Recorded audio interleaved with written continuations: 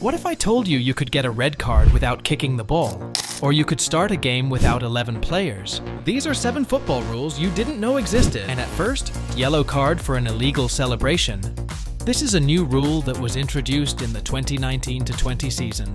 It means that if you score a goal and celebrate in a forbidden way, like taking off your shirt, and then the VAR review says your goal is invalid, you will still get a booking for your celebration. The rule makers say this is because the celebration has the same effect as if the goal was valid. So be careful how you celebrate, or you might end up with a yellow card and no goal. If you didn't know this rule, wait till you hear this next one. What if you get a red card before the game even begins? This is possible according to a rule that was added in the 2019-20 season. It means that the referee can send you off if you do something very bad or violent during the warm-up.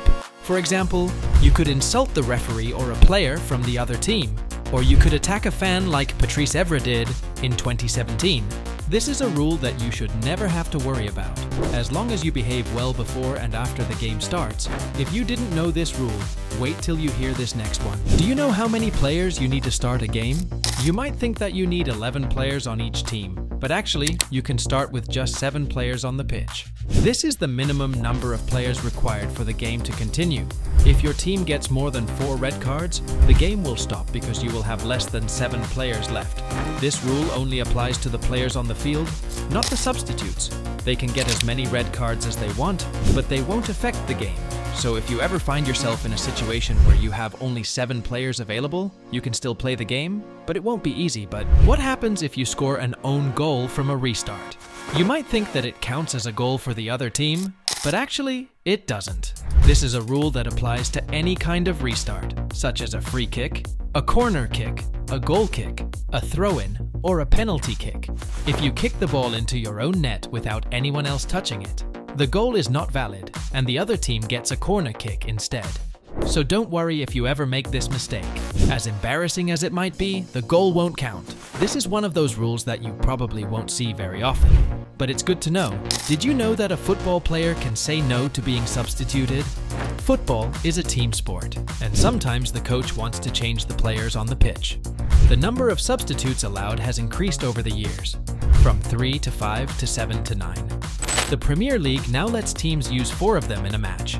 Usually, the players accept the coach's decision and leave the field when their number is shown.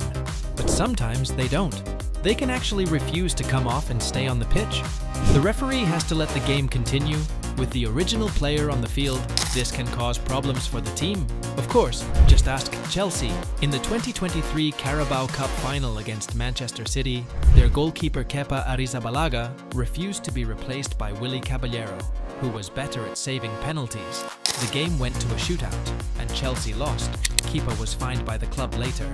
But did you know there's a weird rule about shootouts? What if one team has fewer players than the other because of red cards?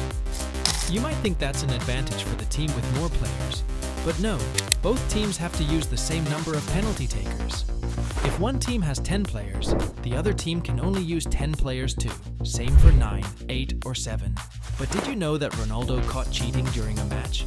Don't think, man, just click on this video, click it, man. It's free.